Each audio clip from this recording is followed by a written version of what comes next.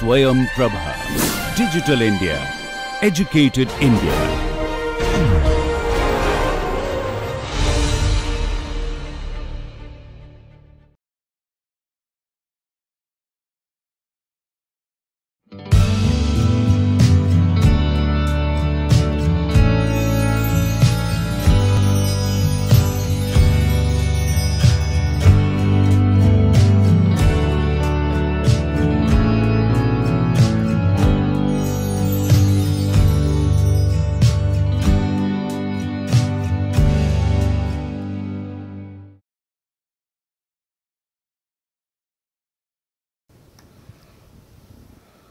Friends, welcome back to this lecture number 18 in the series on human behavior. What we did in the last lecture is we looked at another interesting variable which affects human behavior, and that interesting variable was personality. What we will do today is continue with that variable, look at the several theories of personality, and then look at how to measure personality, and round off by discussing the impact of personality on human behavior. But before we jump there, as we have been doing in other lectures as well, in order to maintain continuity, let us focus a little bit back to when we started the lecture. So, what I will do is I will do a very quick review of how we started and how did we reach here. So, I started off by describing what is human behavior and then describing why we should study human behavior. I looked at the science of psychology which is used for studying human behavior. I also described a number of problems in studying of human behavior and some of the basics question which lie in the study of human behavior. One of these basic questions is the nature nurture problem, and several other basic questions in the study of psychology. We looked at how psychology developed as a science and how its roots came from philosophy and physiology. We looked at the history of psychology, several schools of psychology, several approaches of doing psychology, and newer schools of psychology. Then we focused on tools and methods which psychology provides us to study human behavior. Once we were done with that, we moved on to the idea of how information from the external world, changes in the external world are captured by humans. So, we looked at those devices and processes which capture changes in external world into the psychological medium, into the psychological realm. We described the primary characteristics of sensory systems, looked at sensitivity and sensory coding.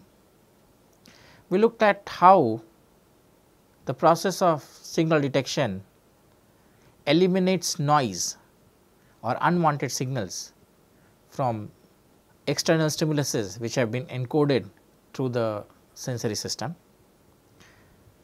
Then we looked at a model system which is the human eye, and how does the human eye function and does whatever theory we had actually proposed.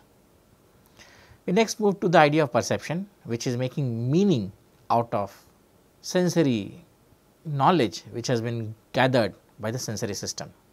We looked at the 5 basic principles of perception, starting from attention to localization, the process of pattern matching or recognition, and then 2 basic processes of abstraction and constancy which are used by the human brain to make meaning out of sensory impulses, sensory information which has been encoded by the sensory processes or the sensory system.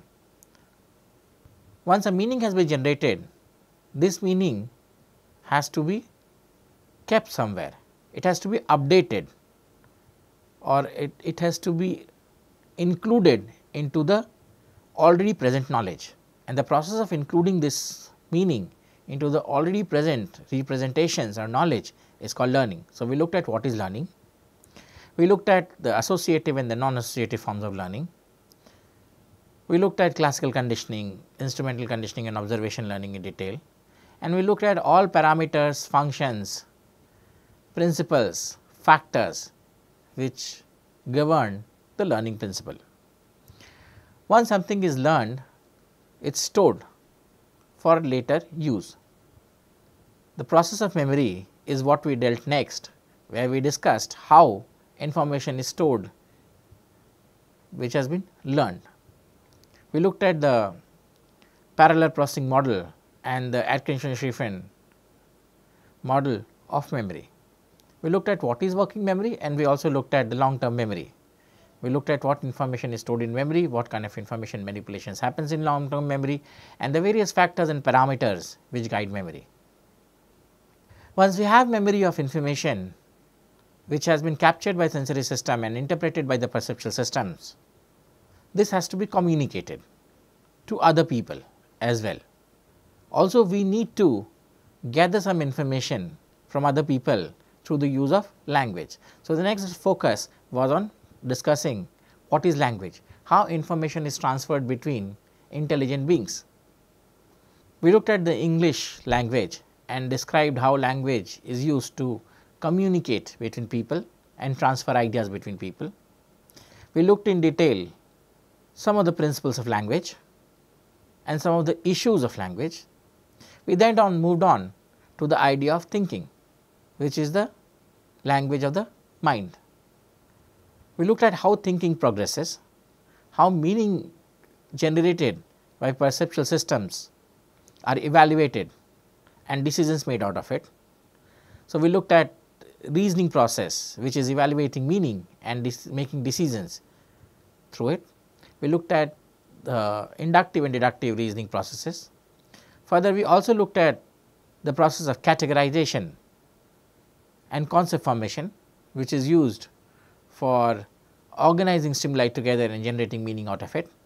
We looked at the process of problem solving, which is how we solve day to day and special problems. Once done with it, we focused our attention on to higher order cognitive processes.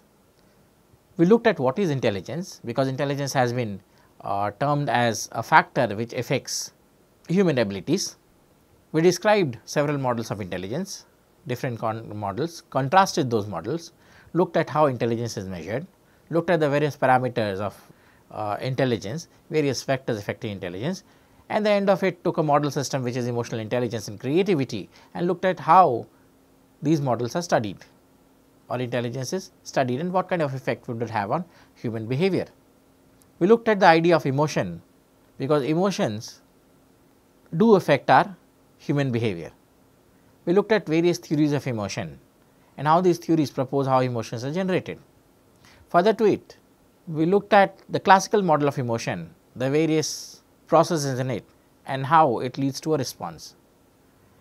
We looked at how responses, emotional responses are controlled and manipulated by humans, and we looked at the effect of emotion on thinking, memory, judgment, problem solving and so on and so forth, which is basically how emotions control human behavior.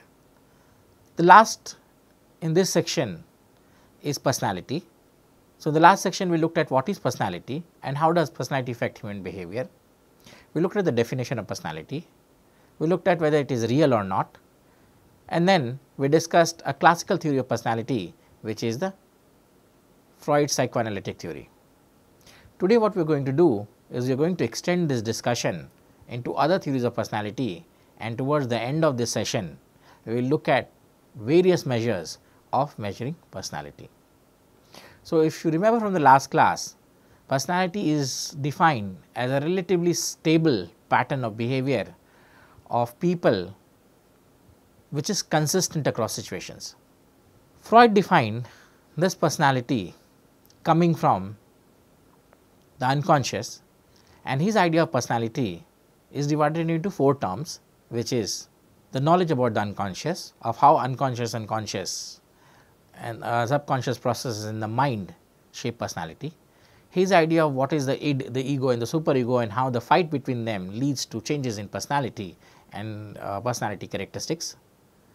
The idea of how defense mechanisms lead to the development of personality, and the idea of how getting stuck or passing on through several stages of development lead to personality.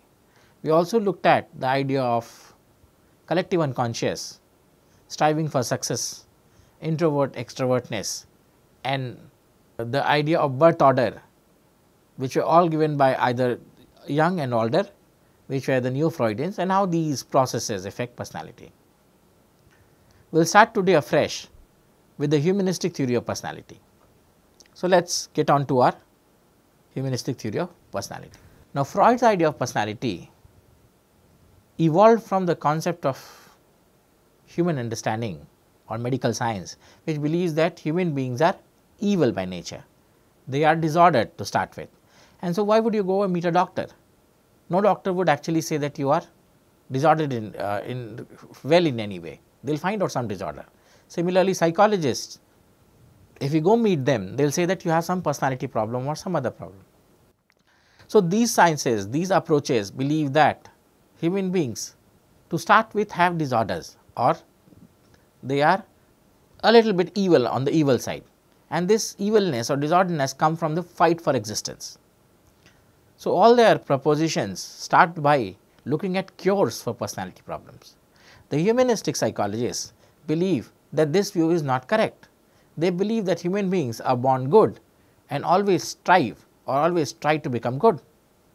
Their idea of personality stems from the fact that human beings are not only born good, but they work all their lives to actually do good things.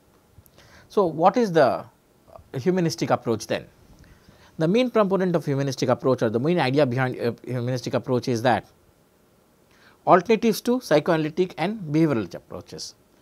The humanistic approach is an alternative to the psychoanalytic and behavioral approaches, and the main interest is person's subjective experiences. What the humanistic psychologists believe that personality stems from the idea that people are born good, and personality cannot be measured through the ways that Freud had suggested.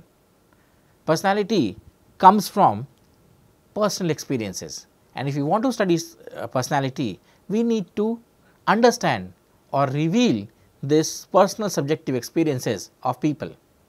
People's personal experiences with the world actually lead to the idea of personality.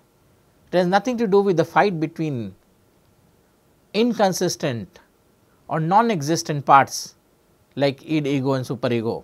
Neither it has to do with the idea that there is an unconscious where everything that you do not want reveals. What humanistic theorists believe is that people are born good and they want to be good, and so if you want to study personality, you have to look at people's personal meaning, people's subjective experiences about situation.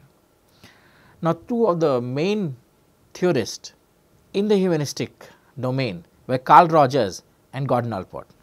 So, one of the famous theorists of humanistic psychology, main proponents of humanistic psychology, was Carl Rogers.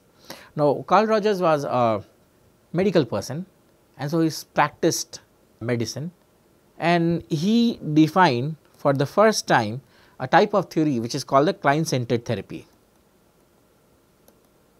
where he focused on the idea that personalities or personality problems can be studied by looking at people's experiences with the world.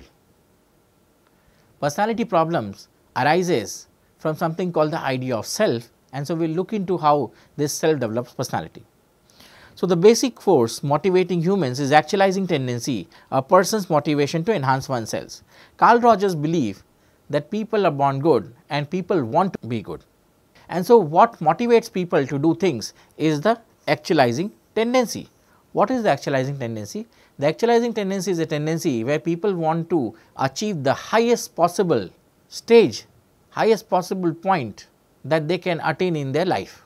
They want to actualize, they want to work towards, strive towards success.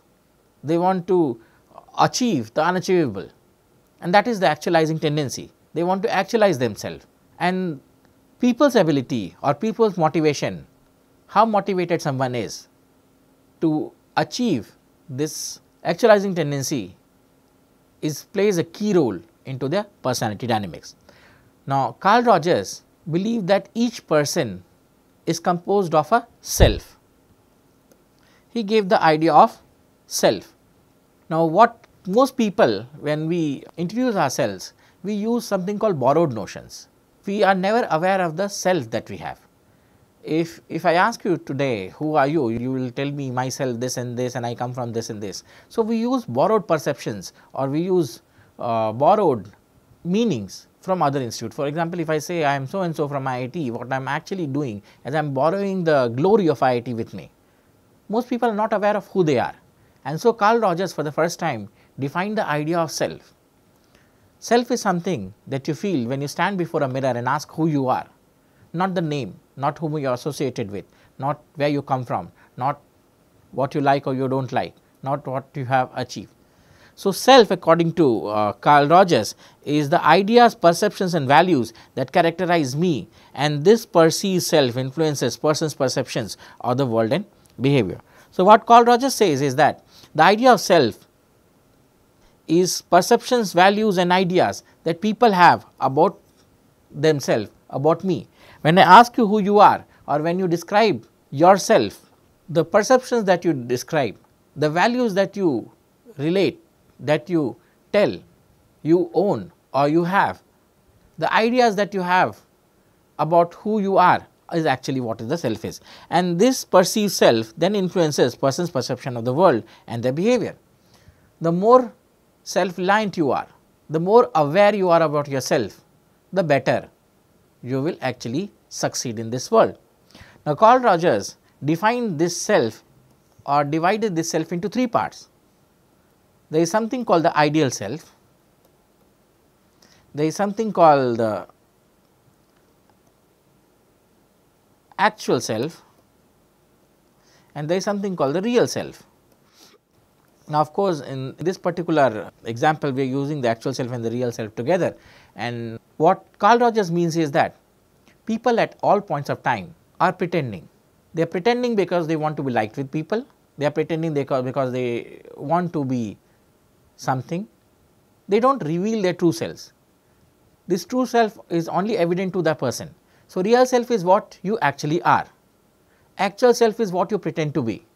Nobody actually shows their real self. So, example, let us say that I am weak in mathematics, but in a mathematics class I will try to do all those actions, all those acts which will prove that I am a good student in mathematics. So, the copying that I do or the behavior that I show in that particular class just to be in par with other students who are good in mathematics is what is the actual self. But my real self is that part which is I know that I am weak in mathematics. Ideal self on the other hand is the self that I want to be. I want to be very good in mathematics, but I am not. So, what I do is I do pretensions.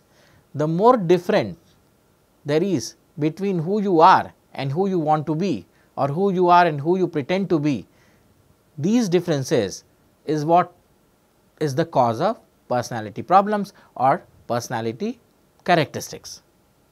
So, what Carl Rogers says is that the discrepancy between self and ideal self results in anxiety.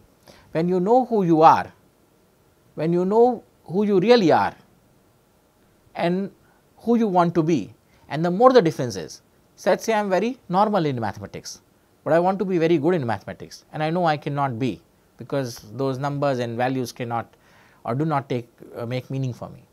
The more the difference between I pretend that I am my ideal self and move away from my real self, I pretend through certain acts that I am good in mathematics, but I know that I am not good in mathematics. The more the difference between, the more I accept my pretensions and do not accept my real self that I am weak in mathematics, this will lead to more anxieties, and these anxieties will lead to more personality problems. Now, children need to grow up with something called unconditional positive regard in order to function effectively. Now, how does these discrepancies between the ideal self and the real self actually come up?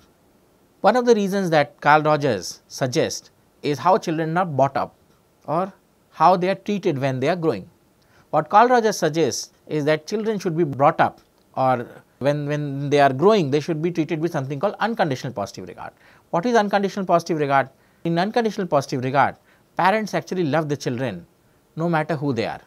So, even if the children are not doing good, they are loved.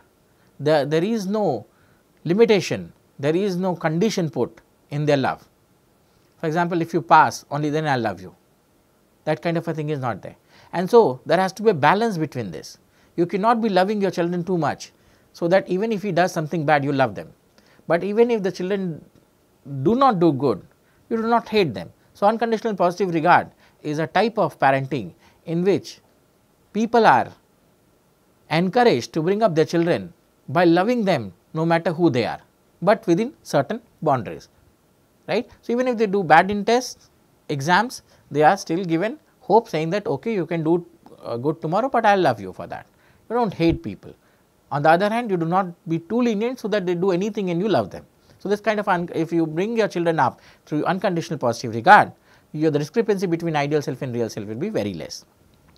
Also, measuring real self congruence. So, how is real self measured? It is measured through something called the Q-sort method, where correlations between two sorts reveals the degree of incongruence between real and ideal self, can represent Q-sorts to effectively in therapy. Now, there is a method of Q-sort, which will not, since it is a little bit technical, so we will not be doing it, but a Q-sort method is used, and correlations between real and ideal self, between two sorts or between two personality dynamics which are put on paper, on cards, the two sorts. So, your personality dynamics are put on cards, and your personalities are values or features are put on cards, and then they are sorted in a queue. And so, from there you have to pick something, and so there is a Q-sort method, and the more the correlation they show, that defines your ideal self and the real self, but we will not go into too details of how this is measured. As you can see, there is incongruence and congruency. The more the difference between the ideal self and the real self, the more the anxiety, the more the problems. The lesser the incongruence between real self, here a large part is overlapping, and so here the anxiety is less. So, in this case, when it is incongruent, the self image is different from the ideal self, there is only little overlap, self actualization will be difficult. So, they will not achieve what they want to achieve, because they do not feel safe. That is a difference between ideal self and real self. In this case, the self image is similar to the ideal self, there is more overlap, and the person can actually self actualize, the children will achieve what they want to achieve. The next theory in the humanistic domain is called the Abraham Maslow theory, which proposes a hierarchy of needs. It is a very simple theory.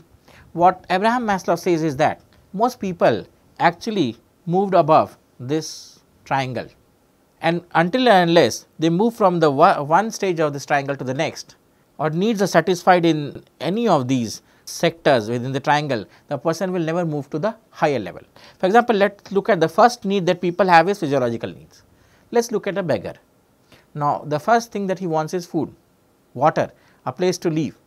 Now, if he gets these for today, only then he can think about safety, only then he can think about having security and so on and so forth. Otherwise, he will still think of getting food today.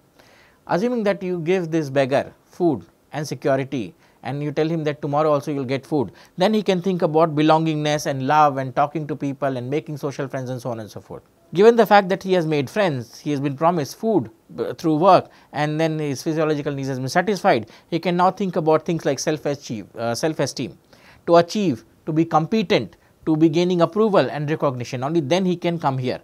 Until and unless he has made friends, he has safety, and he had food, he cannot come here. Once he has achieved this need of esteem, he can think of cognitive needs, so understanding and exploring the world, and once he has achieved this need, he actually then looks at aesthetic things, and only then once he is done, he moves to the idea of self-actualization, which basically means that here nothing else matters from him, he needs to fulfill and realize his true potential. So, people move from these needs one after another, and whenever these needs are satisfied within any of these brackets, people move to the next bracket. Most people actually get stuck in these needs and never move above the self-esteem need or the cognitive need for that matter. Very few people actually self-actualize, and what Maslow says is that the more easily you move through this pyramid, the better self-actualization you require and the better their personality tends to be. personalities at the lowest level, the personality problems are the highest, at the higher level the personality problems are to the lowest. And so, people's personality is defined by where in this block are they stuck.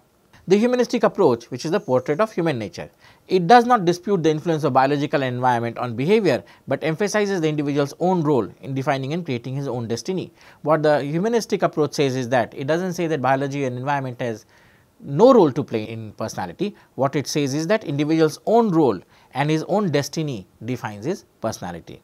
Now, an evaluation of this theory says that succeeded in devising new methods for assessing self concept and emphasizing that they need important problems. So, humanistic theory for the first time was able to move away from Freud's concept of personality, and they devised a system of self and a system of measuring this self and studying newer problems of personality. Critics question the quality and evidence of criticizing building theories solely on relatively healthy people. Now, since humanistic theories only worked on healthy people, people who are good, people who are born good, and never looked at people who had actually problems, critics have been criticizing this theory on that point.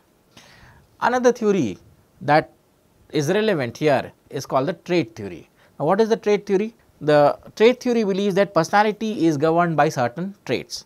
What are traits? These are stable dimensions of personality along which people vary from low to very high. So, trait is a dimension, trait is a property of a person or persons across which they move. Now, this strong tendency to think about others in terms of specific characteristics is reflected as the theory of personality. So, trait is a stable dimension, it is a stable characteristic of personality across which most people vary. For example, let us say temperament.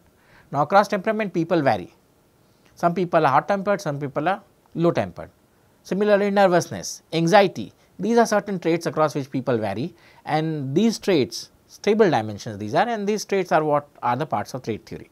Now, Alport and Cattell were the first two people who actually started looking for the idea of trait and trait defining personality. Now, Alport concluded that the personality traits can be divided into several categories based on their importance. So, how did Alport and Cattell actually come up with the idea of trait? What they did was they used a technique which is called factor analysis, and this factor analysis when they did on a number of traits. So, at one point of time a number of traits had appeared which seemed to define personality. There were a number of researchers, and these number of researchers gave a large number of traits, revealed a large number of dimensions across which personalities can vary. So, what Alport did was he used a technique, statistical technique of factor analysis, which looks at intercorrelation between items, and based on that group items having similar correlation into chunks, into categories, and that is what the factor analysis method does, or meaningful categories. So, looking at inter item correlations or looking at within item correlations, Alport came to define that there are three basic categories of traits which exist in psychology. One of these category is called the secondary trait. So, what is the secondary trait? These are the least important and exert relatively weak and limited effects on behavior. Secondary traits are those traits which are the least important trait. These are the traits that you gain through experience. These are the traits which actually change, they are relatively permanent, so they keep on changing. For example, laziness is a trait. So, once you are in school you are lazy, but then you move ahead in college you become less lazy, start doing work, job, when you have to be there for 9 to 6 you become lesser and lesser lazy, and so on and so forth. So, these are traits which have been acquired, and these are traits which are easy to change. Then there are something called the central traits, and what are the central traits? These are the most important, and they are 5 to 10 traits that are put together account for uniqueness of individual's personality. Central traits are the traits which define a person, and it remains with a person throughout their life. They are generally 5 or 6, 5 to 10 central traits which are prominent in people, and these traits do not vary. For example, nervousness is one of those traits, temperament is one of those traits, the trait of altruism.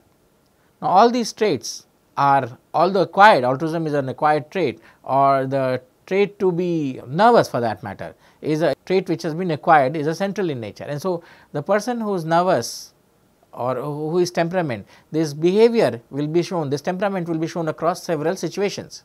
So, these traits are central because they are consistent and they are there with the person all across their life, and generally they are 5 to 10 in number. Now, there is something called the cardinal trait. Alport defined the idea, Alport and Cattell defined the idea of something called cardinal trait. And what is cardinal trait? There are few people who are dominated by a single all important cardinal trait. Cardinal trait is an important trait which defines a person's behavior or a person's doing. And there are very few people in the world who are defined by one generic trait. There are not many people in the world who can be defined by one trait. And this trait is so dominant that it is prevalent, that it is effective, that it is shown in all his behavior. For example, look at Napoleon. The trait that he had was called ambition. No matter what he did for the ambitions, Napoleon is known for ambition. Or look at Florence Nightingale. The one trait that this lady was known with is empathy. And so, no matter what she did, wherever she went, empathy was one thing. Or Mother Teresa, again empathy was something which is related to her. And so, these people were known with one trait. Now, Alport's concept of functional autonomy, patterns of behavior that are initially acquired under one set of circumstances and which satisfy one set of motives, may later be performed for very different reasons. So, Alport gave the idea of something called functional autonomy, and functional autonomy is a pattern of behavior that one acquires for some other reason at some point of time, but at a later point of time this behavior is performed for very different reasons. Let us say that when you were small, now at that point of time you were given chocolates and food and all kind of bribing for studying. So, through that you started studying. The motive there when you were small, the motive for studying were the rewards which were given to you, were the chocolates which you were waiting, and slowly you developed a liking for reading. Now, at a later age you buy novels, you buy books and read them for no other reason. You do not get chocolates for reading books, or you do not get any kind of appreciation for reading a book and gathering knowledge. Now, the behavior that you were doing earlier for some chocolates or other motives now turns out to be a behavior that you actually like. The process of reading itself, the process of gaining knowledge itself, or the idea of gaining knowledge is the motivating factor, and this is what is called functional autonomy. And so, what Alport says is that functional autonomy is one of the major important parts of trait theory. Raymond Cattell, another psychologist from the trait theory background, gave another trait theory, and what he says is he identifies 16 source traits, dimensions of personality that underlie differences in many others less important surface traits. Now, what Raymond Cattell said that he also did his own factor analysis, and according to him he found out two group of traits. He said there are something called source traits, these are dimensions of personality that underlie differences in many other less important. So, there are certain primary traits which are source trait, and then there are certain less important traits which are called surface traits. So, source traits are the one which shows highest correlation among themselves, and surface traits are the one which shows weak correlation among themselves. So, source traits are the primary traits that any person has, and surface traits are the secondary traits that people have. Now, these traits that Cattell has named is traits like cool versus warm, traits like easily upset versus calm and stable, and so these are the traits that Raymond Cattell actually came up with. McCarr and Costa came up with their own idea of traits or trait theory, and they named something called the big 5 factor dimensions of personality. Now, what McCarr and Costa came up with is called the 5 factor, it is called the Neo-PI or the 5 factor personality theory. What does this theory suggest? This theory basically suggests, the Neo-PI or the 5 factor personality theory suggests that there are 5 different dimensions of personality, and people vary across these dimensions. These dimensions are extraversion, agreeableness, conscientiousness, emotional stability, and openness to experience. Now, these are the different traits, as you can see, defined by Alport and Cattell, and these are the different traits which were defined by. So, these traits are the Neo-PI traits. Now, let us look at neuroticism for example. The trait neuroticism, people having neuroticism would be low on, they will be unflappable people, whereas they will be very high on anxiousness and stress. So, people having high on neuroticism will be very high on anxiety and very low on flappability. Similarly, the potential to threats and dangers are very high, the relevant situation is that in situations of potential threats and dangers, they will show very high anxiety and low on unflammability, and the region of the brain which produces this trait is called the amygdala, and the neurotransmitter which is responsible for it is called the serotonin. Similarly, people on the openness trait, so no, both this neuroticism is a bivariate trait. So, basically there are two ends to it. People can be high on neuroticism and can be also low on neuroticism. Similarly, openness. The openness, what does it mean? People who are open, they have low scores on practical, they are less practical and less concrete people, but then they are highly imaginative people and metaphysical people. So, concreteness, they have very low concreteness, but very high imaginability, very high metaphysicality, and so on and so forth. Relevant situations in which they can form are words and ideas. This imaginability can be actually displayed in terms of words, their ideas, they show imaginability, they show metaphysicality, they show less of concreteness, and so on and so forth. And mental association mechanism is the mechanism of the brain which is responsible for the highness or lowness of this trait. Similarly, you have the trait of conscientiousness, which is related to low on spontaneity and high on discipline. People who are conscientiousness, they are highly disciplined people, but very less spontaneous, and this is generally demonstrated in situations of planning or achieving a goal. And the dorsolateral prefrontal cortex is the area which is responsible for generating this trait. Similarly, the agreeableness trait, in this trait people low on this trait are unempathetic and people high on this trait are empathetic. Similarly, this trait is commonly displayed when people interact with other people, and the theory of the mind mechanisms or different mind mechanisms are responsible for producing this trait. Then we have the trait of extroversion, and people who are low on these traits are quiet and stoical, whereas people high on this trait are outgoing and enthusiastic. Similarly, in potential reward situations is when this trait show itself, and the midbrain dopaminergic reward system is the one system which is responsible for this trait. So, these are 5 different traits, and what I have here is low scores on this trait, what do they mean, high scores on this trait, what this mean, and in which situation this trait is prevalent. Also, I have different brain mechanisms which is responsible for creating this kind of a trait. Let us do an evaluation of this trait theory. So, what is the evaluation? Trait theory approach is largely descriptive in nature. It does not determine how various traits actually develop and how they influence the behavior and why they are important. So, one of the main criticisms of trait theory is that it is very difficult to define what is a trait. How do you discover traits? How do they develop trait? So, it is descriptive in nature. There is no way to know what is the trait. How do we come up with a trait? How do we generate a trait? And how the traits actually influence behavior. So, those things are not available to us.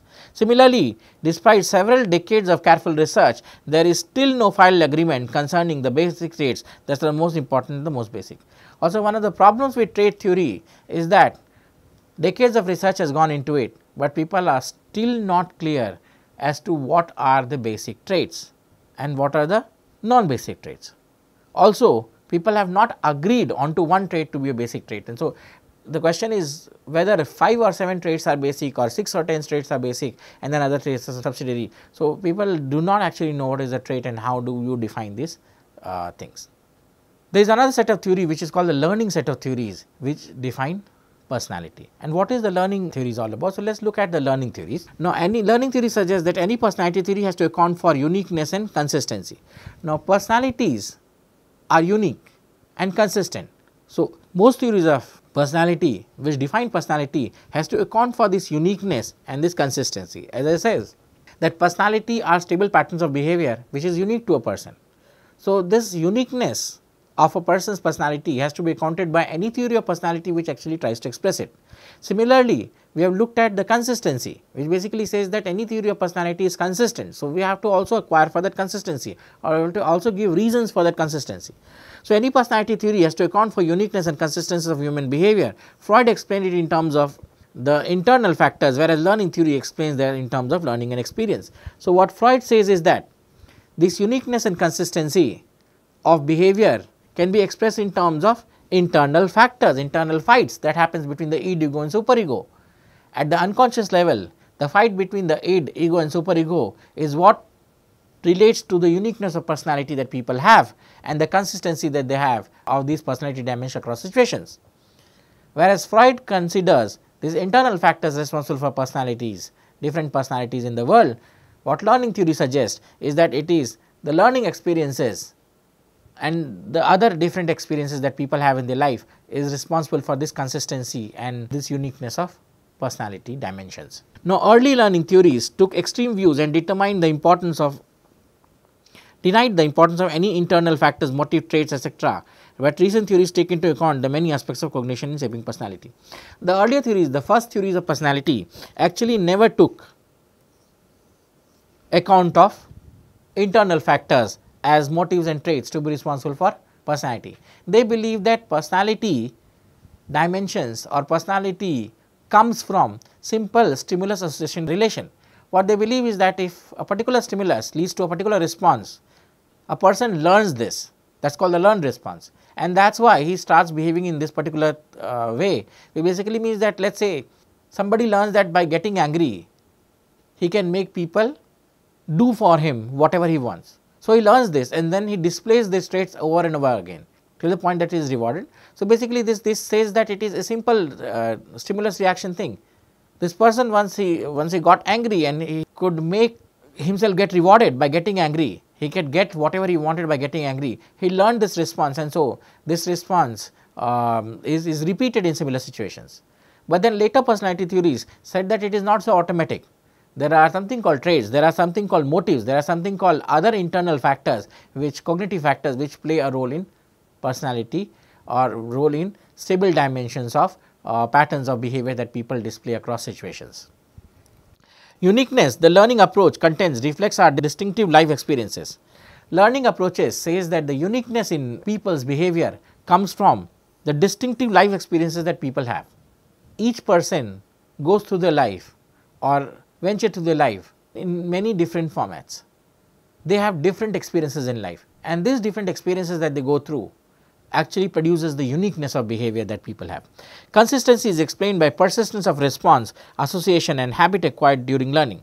Consistency is explained by the learning theory as those actions that people tend to do which rewards them when they do a particular behavior.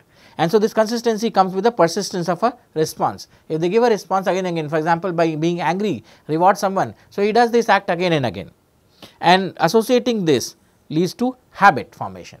So, initially he learns that being angry gives him a reward, later on it becomes his habit to become angry, the first response to any kind of situation, and that leads to the consistency of behavior. Then there is something called the social cognition theory, the modern view of personality. And what does this theory actually say? Now, it places great emphasis on the self system, the cognitive processes by which a person perceives, evaluates and regulates his or her own behavior so that it is appropriate in a given situation. So, this theory suggests that the self system, the idea of self as proposed by Carl Rogers, is responsible for personality dynamics.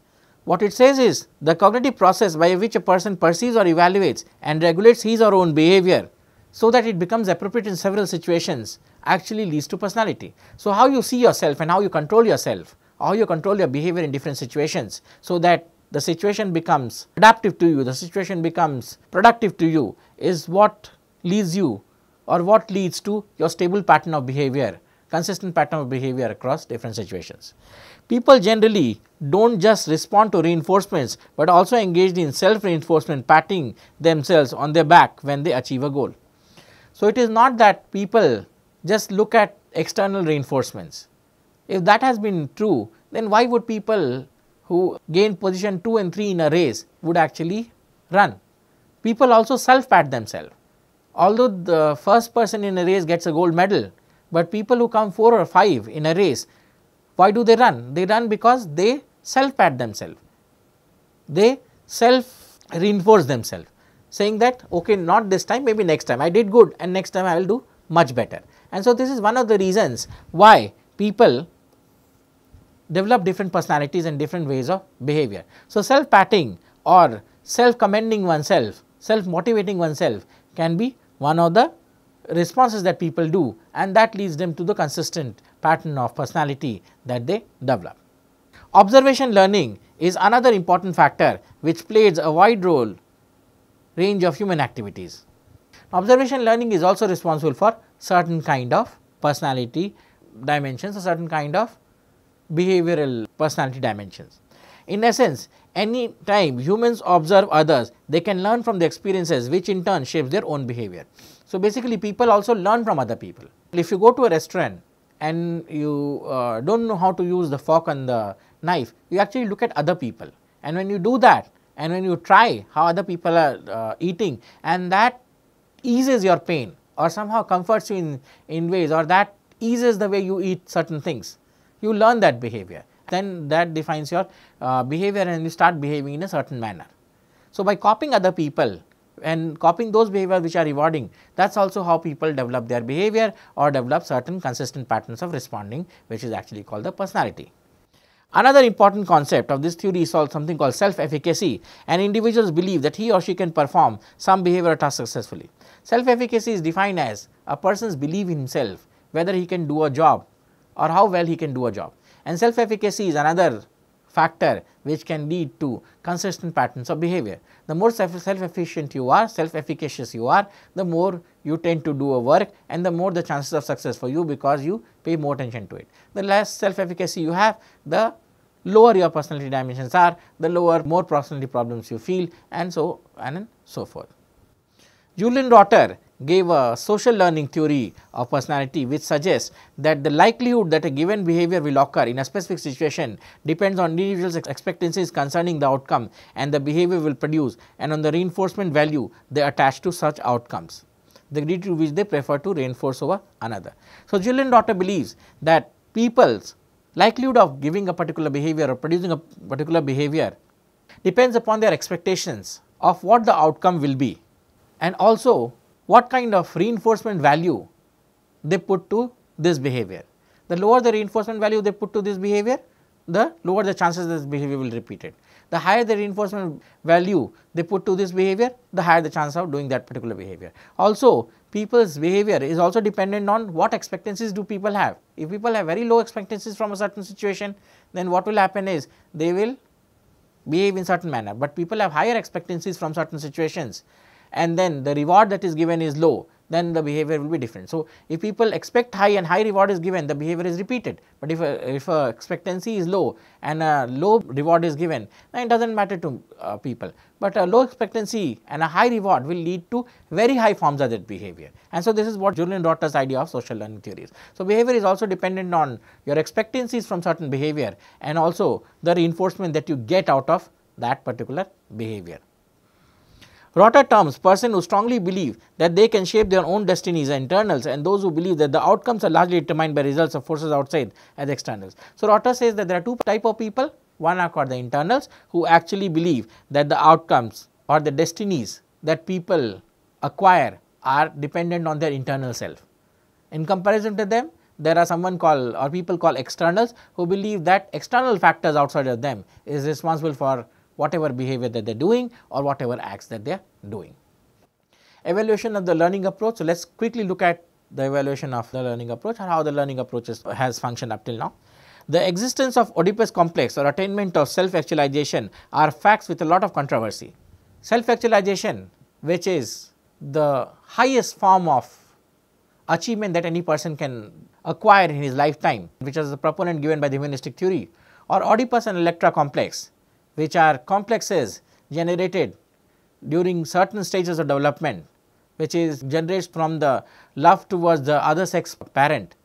These are concepts which have been provided by the psychoanalytic theory or the humanistic theory. These are facts, but they are in a lot of controversy because that has not been proved. In contrast, virtually all the psychologists agree that the importance of learning in acquiring and modifying behavior. So, what other theories, what the humanistic theories or what the psychoanalytic theory propose, the dimensions that they propose, the concepts that they propose are somewhat shaky, are somewhat controversial because they cannot be proved. But the idea that learning and motivation, learning and modification of behavior can lead to people acquiring better personalities has been accepted by many psychologists.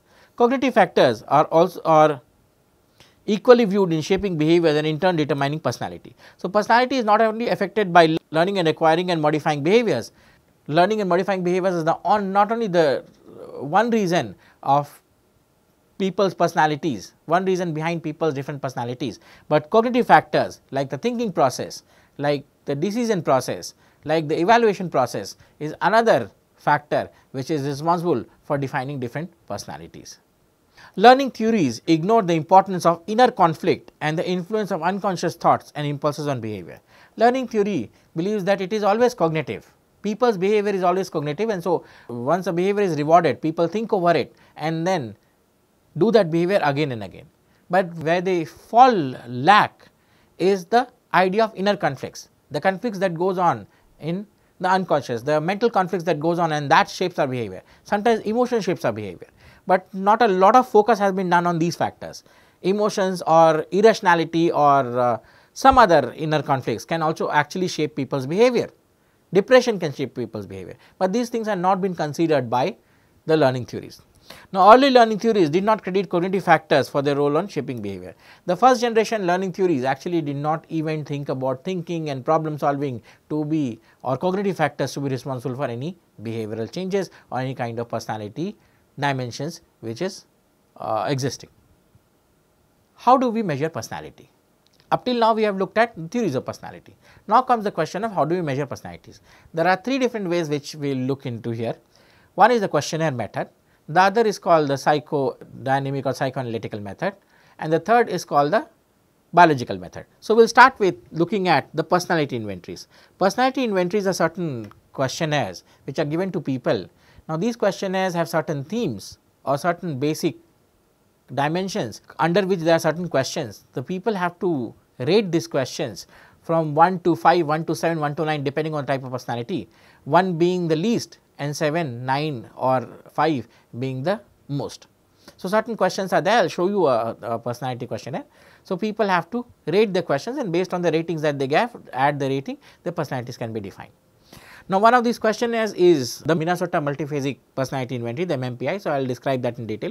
So, questionnaires that assess personality by self-report of reactions and feelings in certain situations. So, these questionnaires have certain situations defined, and people rate these situations on certain questions, and that defines personality.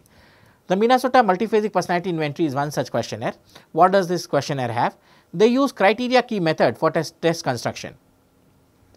Items are selected on basis of correlation with external criteria. So, basically here questions are taken, and these questions are formed in terms of a criteria. So, remember validity and criteria related validity that we did in intelligence. So, we use the criteria method for selecting questionnaires on this test. Now, the current version contains clinical and validity scales. The current version of the MMPI has something called the clinical scales, which defines personality problems, and the validity scales, which are used for lie detection. Clinical scales relate to various forms of psychological disorders. These psychological disorders could be neurotic or psychotic. In generally, it is not used for psychosis, but it is used for neurotic. So, it could be personality problems or neurotic problems, and these clinical disorders actually can very easily tell the type of disorder, personality or type of psychological disorder a person has. Validity scales are designed to determine whether or not to the what extent do people fake their answers on the test. So, certain questions are put there in such a way, certain questions are repeated or certain questions are reframed. Now, why this is done? This is done that if people are giving the same answers or different answers to the same question, it is very easy to catch that they are lying. If people are doing it first for fun, then it is very easy to catch. For example, a question is how anxious do you feel? How often do you feel anxious is one question, and so you put 2 here. The same question is says that I feel anxious always, and in this question suppose you say it's 6, then the answers are difficult because you are very agreeing with it. On the other hand, you did not agree with it, not too often, and so the 2 answers are different, and so this can detect a lie. There is another form of questionnaire which is called the Million Clinical Multi-Axial Inventory, the MMCI. Items here are close to the MMPI scale. So, it is very similar to the MMPI scale, and there is something called the NEO-PI. So, we looked at the NEO-PI factors. This is another questionnaire which is there, which measures aspects of personality that are not directly linked to the psychological disorders. So, there are different kind of scales which have been used, and these scales are also used for measuring personality. So, let us look at the MMPI for that matter. This is called the MMPI 2. As you can see, these are the clinical scales. So, you have the lie scale, you have the frequency scale, and you have the correction scale. You have personality problem, for example, hypochondriosis, depression, hysteria, psychopathic deviate, masculinity, femininity, paranoia, schizophrenia, hypomania, social introversion. The content scales are anxiety, fears, obsession, depression, health concerns, and so on and so forth. And supplementary scales are well anxiety and McAndrews alcoholism, and so on and so forth. So, these are the different scales which have been used in this. There is also lie scale, a frequency scale, and the correction scale. Similarly, you have the NEO-PI, in which you have under neuroticism things like anxiety, hostility, depression, self-consciousness, impulsiveness, and vulnerability is measured. In extroversion, warmth, gregariousness, assertiveness, activity, excitement, and so on and so forth is measured. And you have openness to experience, agreeableness, and conscientiousness. And within that, there are several other concepts. So, these are the constructs, within these concepts are measured. Then there are something called the projective test or the psychoanalytic tests. Now, what are the projective tests? The projective test presents an ambiguous stimuli to which a person can respond to as he or she wishes and resembles Freud's idea of free association. Remember free association that we did? Now, one of the tests is called the Rorschach ink blot test. What does it has? It has 10 cards with symmetrical ink blots, which are 5 black and white, 3 multicolored, and 2 black, white, and red. Responses are scored as either pair of objects and reflections and movements of color shading and ink blot. So, there is an Exner system. So, here it is, there is an Exner system for measurement and scoring. So, basically a card is given to you and this card is symmetrical ink. For example, look at these cards, these are card number 1, 2, 3, 4, 5, 6, 7, 8, 9, 10. So, different cards are there. As you can see, there is a symmetry. So, if you look here, this is the symmetry, these are symmetrical cards, and this card is given to you, person holds this card, and then what they can do is they can move this card around. And the questions are asked that what do you see here, the kind of movement that you do with the card, the kind of responses that you do, the kind of answers that you give to this card actually reveals your personality. And so, there are 5 cards which are black and white, 2 cards which are black, white, and red, and then there are 3 cards which are multicolored in nature. Let us look at one of these cards. So, when you can do it yourself, if you look into this particular picture, what do you see? So, you can give an answers, and these answers will actually define what your personality is. Similar to it, there is something called the thematic perception test, the TAT. And so, TAT consists of 21 cards with card number 11 which is blank, and each card has a theme to which the story has to be narrated. Scoring is done in following the something called the need press theory, the defense mechanism manual, or social cognition and object relation. So, here a theme like this is given, a photo like this is given, and the job of the person viewing this card has to tell 3 things. First, what is happening now, what has happened before,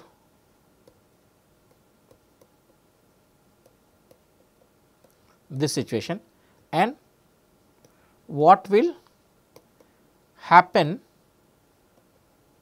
after this situation.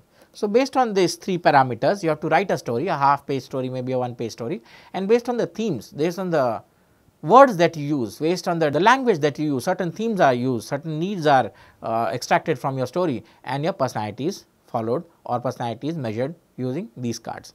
Now, there is something also called the draw a person test, which requires to draw a person, and interpretation is based on the way the person is drawn. So, this is generally used for smaller children. So, for example, something like this, and in this small children draws the mother and father, and based on the length of a ear, the number of eyes, mouth, nose, neck, or the type of clothing, opposite thumbs, correct number of fingers, legs, etc., some kind of interpretation is done of this child's personality. Personality can also be measured through other methods. One of the other methods of measuring personality. So, in addition to self-report questionnaire and projective techniques, several new measures are available for measuring personality. For example, there is something called the experience sampling method.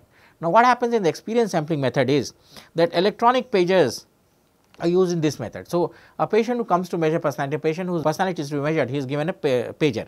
Now, individuals are beeped at predetermined times and made to record their behavior. So, individuals who carry these pages, they are sent a message at different points of time, and what these people have to do is to report what they are feeling or what they are doing at that appropriate time when the pager actually is beeped or the pager beeping of the pager is done. This method can reveal stable personality patterns. So, looking at people's behavior over a vast period of time, over a vast period of behaviors will they'll tell you. So, because what they'll do is they'll at different points you'll beep them. So, they'll say that I'm in this situation, I'm doing this. Now, collecting this data for a month or maybe for few months will reveal certain personality dimensions, will reveal the fact that these people, this person will go into similar situations. right, across time. And so, his behavior will reveal certain definite or fixed patterns, and you can generate those fixed patterns, or you can extract those fixed patterns and then define what this personality, what this person's personality is all about, or how he is relating to this personality. There is also interview method for measuring personality, and how it is done. They can be of two types, structured and unstructured. So, in interview method, in the structured interview method, certain questions regarding people's personality are asked, and these people have to give this question. For example, structured questions could be: how anxious do you feel right now? How sleepy do you feel right now? Or how many times do you feel negative in this world, or this kind of questions are there, and you have to answer between 1 and 5. So, 5 is the highest and 1 is the lowest. So, here you have to answer within a certain range, that is one thing. Now, in unstructured interviews, questions are open-ended questions are asked. For example, how do you feel right now? In a negative situation, how do you feel? What do you do in a negative situation? So, here all kind of responses can be generated. So, in one sense, in structured questionnaires, there are fixed answers and people have to give answers within these fixed limits, whereas in unstructured question interviews, any kind of answer can be given, and these answers are then read back. Frequency analysis, a word analysis is done, and certain kind of aspects are pulled out from the interviews, and personality dimensions can be studied. Responses on items can reveal aspects of personality. So, the kind of response that you give to different kind of items will reveal your personality. And then there is a biological measure of personality. And what is this biological measure of personality? PET scans and patterns of brain activity can reveal personality. For example, there are certain people who are criminal, certain people who are narcissistic or do heinous crimes. Now, these people have different kind of brain responses to different kind of situations. For example, brain fingerprinting is one term which has been used for measuring personality dimensions. And so, people who are narcissistic in personality, or who are, let us say, sadist in personality, or who do heinous crime, they have a different brain activity altogether to certain situations. Now, if I do a PET scan, if I do a brain scan, the brain will reveal a different pattern altogether, and this different patterns can reveal different personality types or different kind of people. So, that is how a disordered personality, a sociopath or a psychopath, will be differentiated from a normal person. Also, hormone levels can also predict personality. Hormone level analysis is a newer level of analysis which is also used for measuring personality. Certain hormones actually are excreted at very higher levels or released at very higher levels, and these higher levels of hormone release or hormone count can also define certain kind of personalities, or can also reveal certain kind of people who do certain kind of acts, and so certain personality types are linked to it. So, basically what we did today in today's lecture is that we continued on from what we were doing in the last class. We looked at what is personality in the last class, and we continued by more theories of personality, like the humanistic theory which focuses on the goodness of human beings, looking at the trait theory of personality which believes that personality is governed by certain stable patterns of behavior, and then by looking at social learning theory or learning theories of personality which believes that personality is a output of how people learn and how they are rewarded. We looked at an evaluation of these theories, and towards the end of this section we looked at how personality is measured, not only by using questionnaire method, but also by using projective methods and newer methods, for example, like the experience and sampling methods, the interview and the biological measures. Personality plays a big role in how people behave or how human beings behave, and understanding human beings can be lot easier if we can categorize people, or if we are able to decipher people based on their personalities. In the next section when we meet, we will be looking at social dimensions, or how other people around us make us behave in different ways. And up till we do that, meet next and do that and look at what is the effect of social world around us on our behavior, and our behavior on the social world, how we influence them as well, I will say goodbye from here. Thank you.